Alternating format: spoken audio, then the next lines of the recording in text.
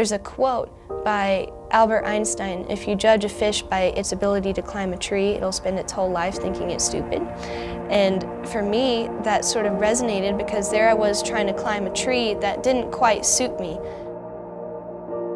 I actually thought I wanted to be a doctor since I was 4 years old, until I got to college and I realized, hold on, I think I want to do engineering. It's more up my alley. It's hands-on, it's multifaceted. There's so many different angles you can approach it, from the physics perspective or chemistry perspective, or even from the systems engineering. There's so much to engineering, it's all-encompassing. Race cars, they have some inherent glamour to them, even though it's a lot of hard work. It's exciting, it's fast-paced, you never know what's going to happen. And so all of those things drew me to race car. I'm happy and grateful to have found something that clicks with me.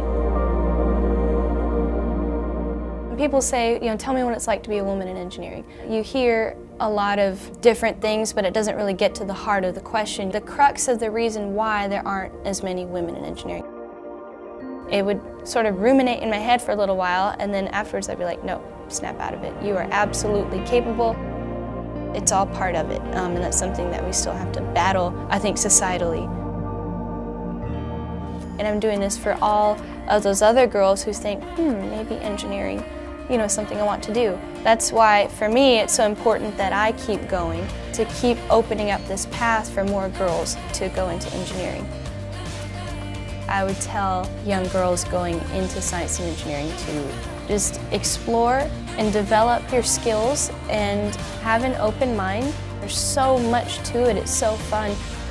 It's going to be a lot of hard work, but don't stop. My name is Naima Rivas, and I'm an engineer.